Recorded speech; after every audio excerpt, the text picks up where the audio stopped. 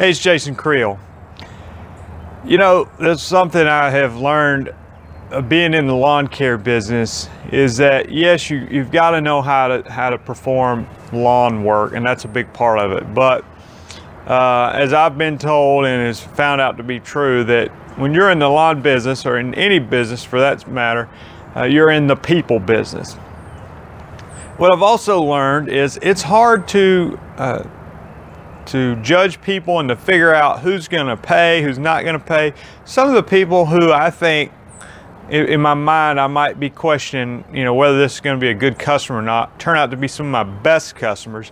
And some of the wealthy clients who I think, you know, of course they'll pay, are the ones who end up having trouble getting the money from them. So it's hard to categorize people, but what I want to talk about in this video is I think that I have, through my own observation and experience in this business, narrowed down one category of people that seem to give me the most trouble, and I was wondering if it's the same for you, and you can tell me in the comments. But and the category may surprise you a little bit. Okay, it's not based on income or anything like that, but it is actually based on their age, and the category I'm talking about is old. Old people. Let me stop myself and just go ahead and start by saying some of my best customers are old. And when I'm saying old, I'm talking most times 70 and older. I'm not, you know, and some of them are the sweetest, nicest, pay on time, never late on a bill ever, just complimentary customers I have. And yet, if I think back, some of my most difficult customers have been ones that are sure enough elderly. Okay, so let me give you a couple of stories to illustrate. One, and this is what brought this to my mind. Yesterday I got fired by an old customer. Okay, old as in not, he was old age-wise, not old to my business. Matter of fact, I'm doing weed control fertilization. I've only done one treatment on his yard. So I pull up yesterday for the second treatment. Pull up at his house. He's pulling in the garage there, and I pull up the curve. You know, I'm maybe 100 feet away from him. Pull up. His yard looks virtually perfect. Virtually perfect. I'd say definitely in the top 5% of my lawns that I take care of. And I think, well, that's good, you know. And I could tell when I talked to him the first time, this guy was particular. You know, one of those guys that he trims, the hedges have not had one leaf out of place in like 5 straight years. You know, trims your hedges once a week. Just these little tight shaped hedges that never get out of place, you know. His yard been freshly mowed. I didn't see a single weed. I pull up, get out of the car. He yells from the garage. He's like, "Don't spray the weeds." And I thought, maybe he thinks it doesn't need it. You know, it looks so good, it doesn't need it, you know. Well, I was quickly corrected. He said, "Don't spray the weeds. You're not killing the weeds. I'm killing the weeds." And I thought, oh, okay. You're killing the weeds, huh? And so, so he started walking in the garage. I said, "Okay, you want me to come back?" He said, "No," walked away. I said, "Alrighty." And so get back in the car, mark him off my list.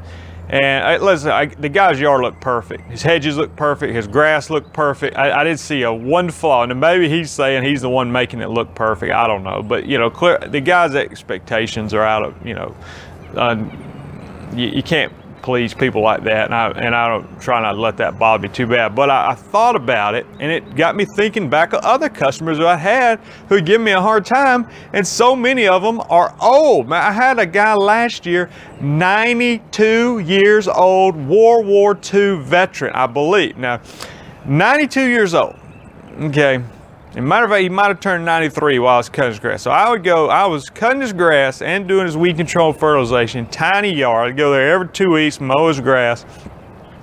Paid me on the spot every time. I'd ring the doorbell. I'm thinking he's 92. He has like a live-in, not a live-in, but like a nurse lady that comes and stays with him every day. he'd come to the door, you know, with a walker or cane, and I'd try to talk to him. I think, he's 92, he's probably lonely, you know, and he'd be watching baseball. I'd ask him about the game, shoot the breeze with him, whatever. Never any trouble, always pay me. Well, you know, and I'm doing these 6 applications, weed control, cutting his grass. One time, he had about a 15-foot 4x4 post laid down behind his fence with a birdhouse on it, bird feed or something, I think a birdhouse. And it was laid over, you know, and he asked me about it, you know, and I was at the time, didn't have a lot going on. I said, you know, I'll take care of that for you. I went and got a bag of cement, dug a hole, put a bag of cement in there, stood it back up, and didn't charge him. You know, I said, no, don't worry about that. I'm happy to do that. Yeah. Well, anyway, you know, our relationship goes on. I'm cutting his grass throughout the year. But it gets to the winter time. Okay, I'm not cutting his grass anymore, but of the 6 lawn applications I'm doing, there's some that require in the winter. And I can't remember if it was the winter lime application I do, or if it was in like January when I come do the first round of pre-emergence. But anyway, I showed up one day and did the lawn treatment, go knock on his door, because he always liked to pay on the spot. And he lit into me about showing up in the winter time on his yard, and told me don't come back until March or April. I forget what he said. And you know, it's what we had, I mean, anyway, we had agreed to do 6 applications. These are 6 applications. These are what I do for all my customers, you know, or 95% of them at least. And but anyway, I don't remember if he paid me or not. I can't remember. I think he did, but he told me don't come back. And I went home, thought about it, and that's why I wrote him a letter. It's actually the letter that's in the letters package that I sell on my website. But I wrote him a letter, or typed it up and sent it to him. Just told him, you know, for me, I said, man, you know, it's not about that, but I put the guy's bird post up for free. I had done some other stuff to help him out and that sort of thing, and the way he talked to me bothered me, so I just wrote him a letter and told him, yeah, I thought best we part ways. And I called a friend of mine who mowed grass. I said, hey, I got a guy, he always pays, you know. I said, but he kind of got on me about spraying his yard, but if you just want to cut his grass, I think he'll be fine. Well, anyway, so I said, would you mind if I put your name on this letter as somebody I could recommend to mow? Well, sure enough, the next spring comes around. He calls my buddy up, hires him to start cutting his grass. Gets on into the summer and asked my friend to trim his hedges. My friend trims his hedges, charged him like $30. I mean, very little amount. The guy jumps on him about charging him, saying that somebody in the past had done it for free and he didn't want to have to pay extra to have his hedges trimmed. And so he fired him, you know, and we just laughed about it. So man, this guy, and the home nurse lady told me, said, believe me, he's got plenty of money. It wasn't a money thing, you know, but it's 92, 93 years old, and just ornery. I don't know. When I get old, I might be ornery. I think sometimes they, you know, like the first guys, like they walk their mailbox every day. If they see one blade of grass out of place, it just eats at them, you know. And the opposite being, you have a young family, a working husband, a working wife, 2 kids, they're busy, you know, running around all the time. They don't have time to complain about one blade of grass being out of place, you know. It's just, but when you're old and you don't have anything going on, I don't know. It's just, but, and then one more story.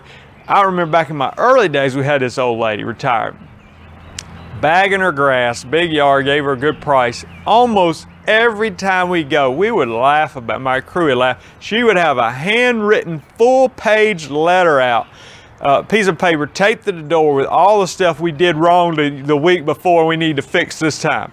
Picking up little twigs that had fallen from this huge tree in her yard, bagging her grass. You didn't weed eat far enough on this side of the fence. Can you do this a little better, that a little better? You missed this spot. And I'm thinking, we're taking all this extra time. Sure enough, she fired us that fall, you know, and it's the same. I said, it brought me back to this point that sometimes people have this mentality that the squeaky wheel gets the grease, and so if they sit there and complain about every little thing, that they can just wear you out and get you to do a bunch of extra. And I think what we need to do as lawn business people, you perform your work to a standard. The standard is excellence. Okay, we don't slouch the standard, but I don't necessarily raise the standard because you complain and whine all the time. You know what I'm saying? The standard is excellence. I will treat the customer with respect. I will show up when I say I will, and I will do an excellent job. And if you call with a legitimate complaint, I'll come out and address the complaint and try to fix it to the best of my ability. That's the standard, and 98% of people find that to be an acceptable standard. The 2% who don't, you're not going to please them. You're not going to please them, and quit trying. You know, that's what I'm saying. I go this extra effort to try to make these people happy. They end up firing you anyway.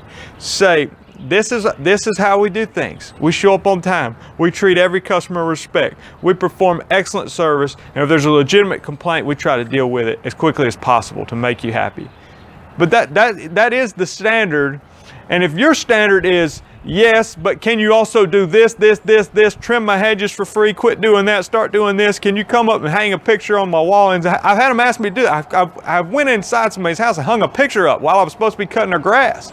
I mean, it gets ridiculous sometimes. So stay to your standard, focus on your standard, and just understand that for some people, and some of them are old, the standard is not going to be good enough. And you just move on and accept that that is part of the business. Unfortunately, that's part of the business. But fortunately, if you stay to that excellent standard, the vast, overwhelming majority of people are happy with it, compliment you on your work, and are thrilled to have you working on their lawn. The same thing is true even on YouTube. I produce these videos or whatever. 98% of the comments, feedback I get is positive. And then on a Friday night at 2 a.m., you know, I guess a Saturday morning at 2 a.m., no telling how many cases of Budweiser, somebody leaves a comment with some vulgar, you know, and y'all don't usually see it because I delete those comments, but it'll say something so vulgar that, you know, I can't leave it on there. So, you know, but you just have to try not to let that stuff get to you. Same thing in business, and understand that it's true. You can't please everyone. And I thought about doing this. You know, I wanted to look up, I meant to do it for this video, but the Google reviews for my local Chick-fil-A restaurant. Because, you know, Chick-fil-A is, they do stuff so excellent. They've got such a great system. And they're able to put hundreds and hundreds of people through there. And I can almost bet you without even looking, there's some people that go in there and leave them a 1-star review. You know, it might be they smile too much, they come across fake, they're so happy, the food was served to me too fast, you know, whatever. People make up stuff to complain about. And you just understand, man, Chick-fil-A can't make everybody happy. I can't either. That's part of the business. Thanks.